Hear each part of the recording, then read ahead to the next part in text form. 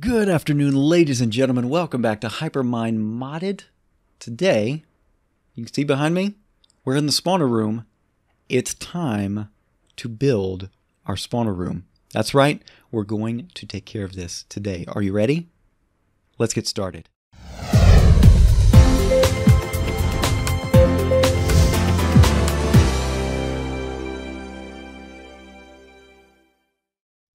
Yes, ladies and gentlemen, you heard that correct. We are going to start on the spawner room that I've been wanting to do this whole time. So we're finally getting to our... What in the world?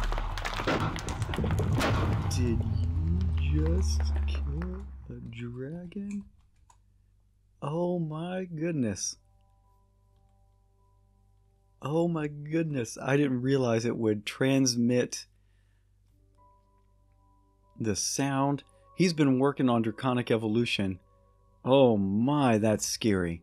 Yes, we're going to be working on the... oh man, that threw me off. On the spawner room, and we're actually using Draconic Evolution today as well. So...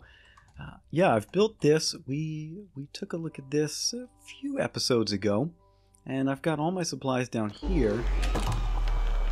Oh my goodness. We're going to have to turn down the sound here. My. I don't think he can see the chat. He's killing plenty of dragons. He managed to get an RF Tools dimension, and if you're watching this now, you're probably wondering, so that came out a long time ago. You're right. I am doing some batch pre-recording, so here we go. Anyway, I am now all of a flutter, so let's hope we can bring this back into place. So our spawners are going to go in the middle there. We're going to have 16 of them. I've got the mobs that we're going to be using right here. Here's some other mob souls that we're not going to do because we've already got the cave spider, so we don't need to do this spider here. We've got a couple of different squid farms, and then we've got this bird, tiny bird from Twilight Forest. Yes, I went to Twilight Forest. No, I did not bring you along. I haven't done the whole thing. I don't really care. I just wanted to go in and get this wild deer so that we could start eating venison, because I like venison. I've got plenty of it here in my freezer, and I enjoy eating it and making venison jerky. So I figured, you know what? While we've got it here in Modded, I'm going to partake. So yeah, I went to Twilight Forest just so I could get one of these things. And there we go. So we've got our 16, that's 18. 1, 2, 3, 4, 5, 6, 7, 8, 9. We got too many. We're going to have to cull a couple more. So maybe we'll get rid of the taint spider and the chicken. So we'll keep the rest. Yeah, because I don't know what the taint spider is actually going to do. Yeah, anyway. So the way that we do this is we need to grab... we're going to get one of these. Let's see. We'll grab a wisp spawner. And that puts on mining fatigue and slowness until I get rid of it. And we need a draconic core. And we also need one of these nether stars in order to make it so that we don't have to be near the spawner for it to be running, but we do want to be able to control it. That's the other neat thing about Draconic Evolution spawners, is that we can control it with redstone. And so we're going to be using the insulated redstone conduit from Ender.io.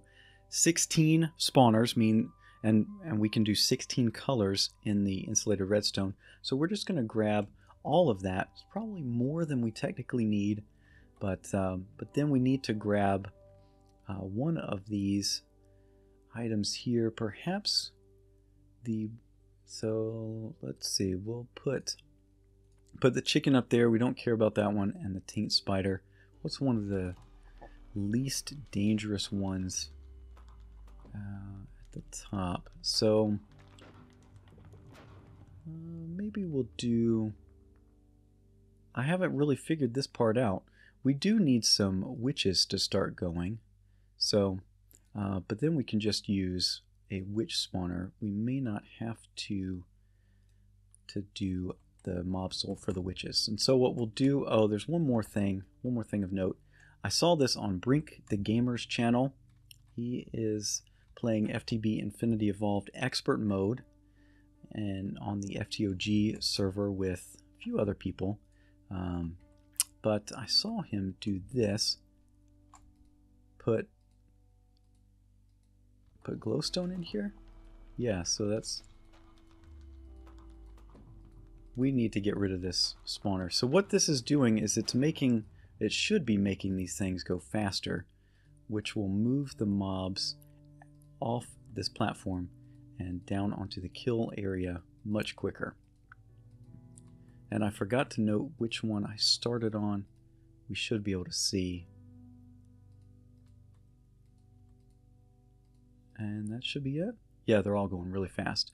All right, so what we're going to do is take out that block, and then we'll come in with the spawner here. We'll put that down. Okay. And then we'll drop the Draconic core on there. So that means we can control it. And they're all not very excited for me. So we'll put this here. I should have gotten my my levers as well, so we can at least put yeah, there we go. So we can put a lever on there to make it not spawn, because otherwise it'll get rather dangerous. So we'll put this, can we put, there we go. So we can turn that off. There we go. So it responds to a redstone signal, and then what I'm going to be doing is putting this conduit like so. It should be connected. Spawner tier. Hold shift. Ignore spawn requirements, requires player. And that should be working. It's not connected though. So maybe we have to... I'm going to have to go check that out. But for now, we can control them with the lever. So what I'm going to do is take care of the rest of it. You've seen me do that one. I'm going to repeat that 15 more times. So when we come back, I should have all the spawners in place, and we'll go from there. All right, it looks like Ector has left, but he killed a bunch of those. It sounds like. I don't know, because I kept messing with the Draconic Evolution spawners, and that apparently clogs up the chat. Not for Ector, but for me. So anyway, I got all of these spawners in, and so let me just show you. I did change out. I put the witch up here. I left all the blaze type ones. Ooh, gotta be careful right there.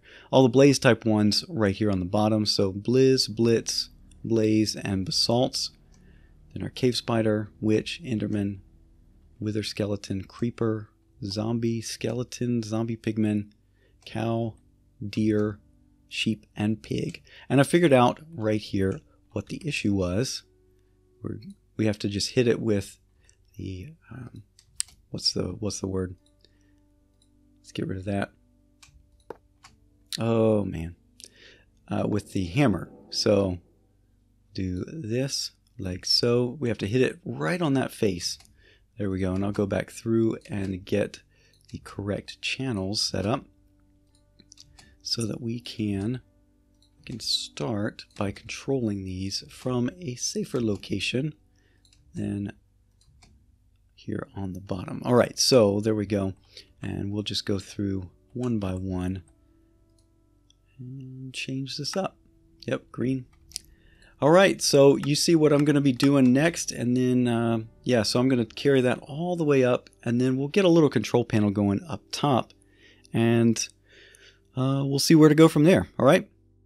Well, here we go. This is a rather crude user interface, but it's going to work for now. So the other thing that I found another problem. We have potentially issues here. So I don't know what I'll probably have to put a couple of blocks below the bottom spawner just to keep things from dropping onto the sewer. but that shouldn't be too bad. Let's just give this a go. Let's see which one we want to do. How about, that should be the basalts, I believe. Yep. And then we'll also do Enderman, which is a couple up from that, and wither skeletons. So let's see how that goes. Is that wither? No, it's witches and Enderman. Where's the wither skeleton? There he is, one above the Enderman. So we'll have to figure out a better user interface for that. Let's throw that off and this one on. Alright, so we'll get plenty of Endermen, plenty of wither skeletons, but it looks like we are at least functional, and I am going to take care of the problems that we're seeing right here off camera. So by the time we are together again, I should have that taken care of, and then we'll probably have a better user interface once we get to that point as well. So there we go. We can turn off the basalts. It's not really, it's just more for completion's sake than we actually need anything. Yeah, so I don't know. We'll figure that out. But yeah, that's going to be it for now. Thank you so much for sharing a bit of your time with me today. We finally got our spawner room done.